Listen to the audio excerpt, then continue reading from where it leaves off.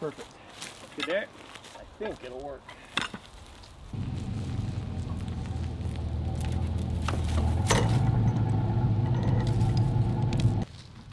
Whoa.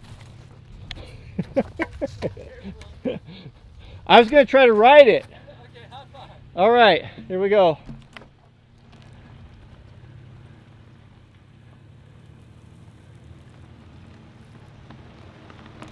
Whoa.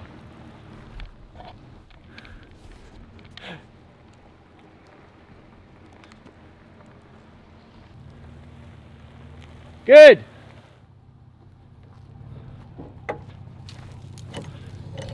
You're free. Let's go get the other one.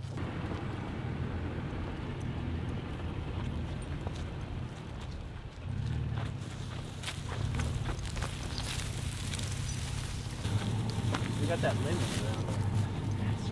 around. There's another one too. It's so stuck. Okay, go ahead. Good.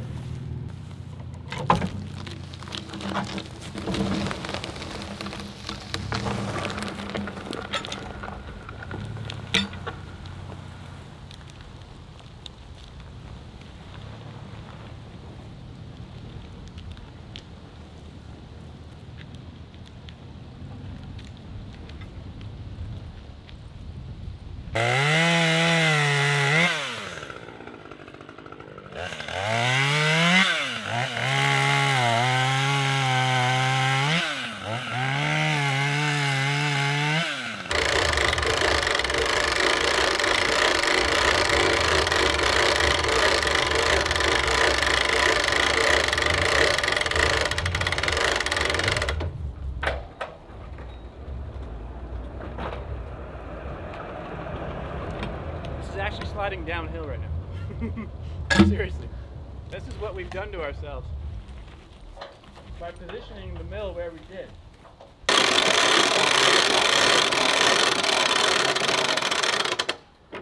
So when we're bringing these logs up here, oftentimes they're angled and then they won't roll up onto the chalk. So what we've been doing is just throwing a chunk of wood on the close end, and then using the peavy, we can just kind of, it'll just kind of roll and it cants it around a bit. Ow, I just ran over my foot twice. Until we're straight or parallel with the rails of the mill rails. What's this one? This must be a 12? There we go. I'm gonna say 12.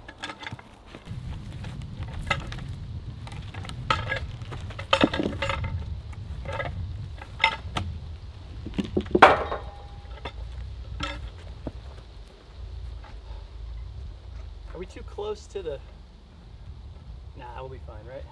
Looks good. Okay. The log might be a little too far uphill for our blade, but I think we'll be all right.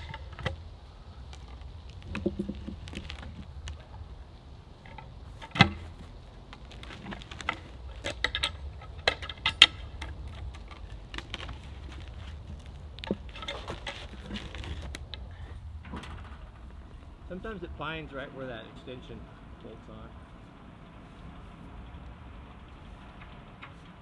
Man, that is absolutely almost perfect. Pull it back a little bit. I mean, I'm just moving the tiniest bit.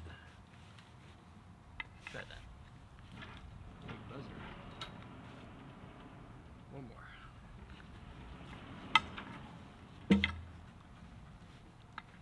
Let's see that. Okay, I'm 2 inches high. It looks great. Let's go back, check your end.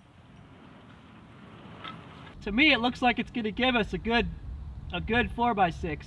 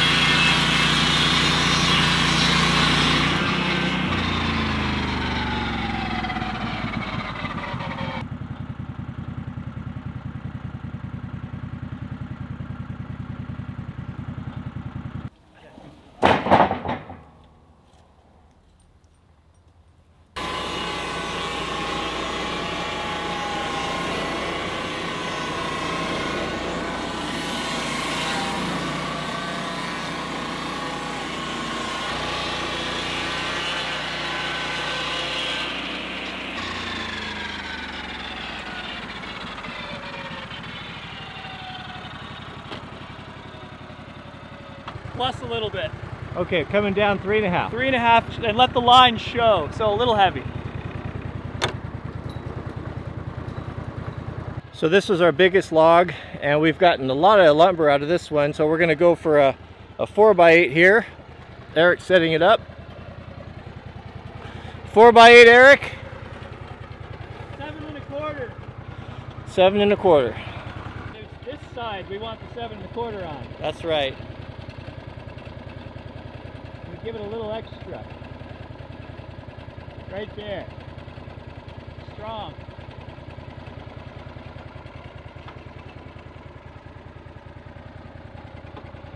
All right.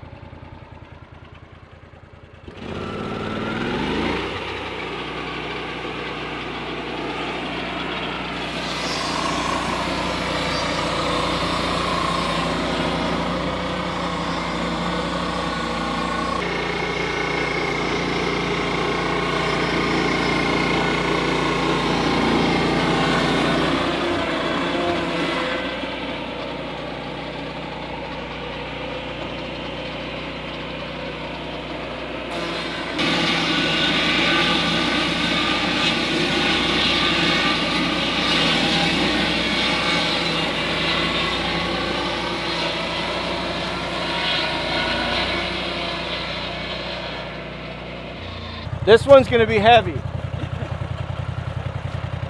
4x8. Green 4x8. So can you explain what you're doing with this last little bit?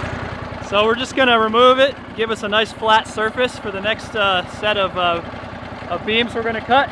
So we're going to slide it over just enough to take it all off.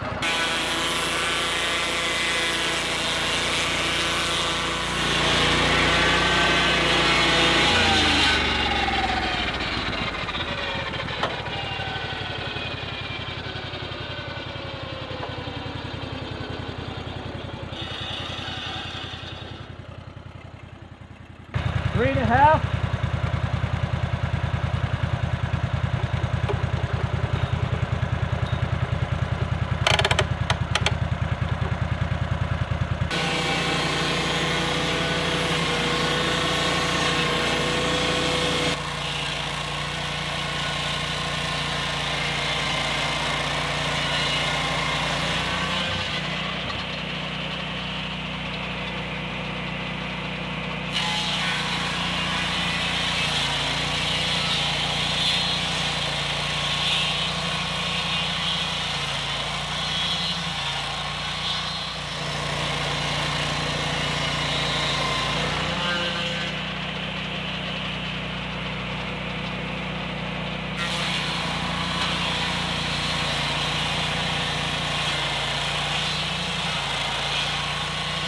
Okay, we've come to the end of this particular length. Explain it in Swedish for our Swedish friends? Det kan man göra, men lite svårt för mig.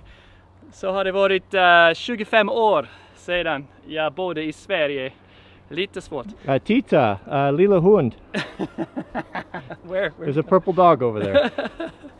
All right, so Eric, we're going to try to get 2x out of here, and we've maxed out. We can't get the carriage any lower, and that's basically it. So what we're going to do is we're going to cut some firewood out of this. And you've got the little Husqvarna. Now, there's some controversy on how you pronounce. Americans say Husqvarna. Or Mrs. W says Husqvarna. Husqvarna. How would you say it? I say Husqvarna. You know what it means? House something. Mill house. Really? Mill house. That's what I've been told. I didn't know that. Yeah, I think so. Anyway, the little 540. I like it. Yeah, it is an awesome saw. It saved my arm. We just completed all the cutting. How many trees did we take down, Eric? Was it 3? 3. 3 trees, and we ended up with, well, we ended up with a lot of wood here. We've got 4x4s, 4x6s, 4x8s, 2x4s, 2x6s, 2x8s. Was that basically it? Yeah, looks a little stuff on top. Looks, yeah, some 1x and different things. So that is a pretty good load. It's green and it's heavy. I could feel that coming out of here. I might have to put it in 4-wheel drive just to get up the driveway. All right, there we go. We've got our work cut out for us unloading that. I like Eric's idea. Maybe just let it cure on the trailer for a few months.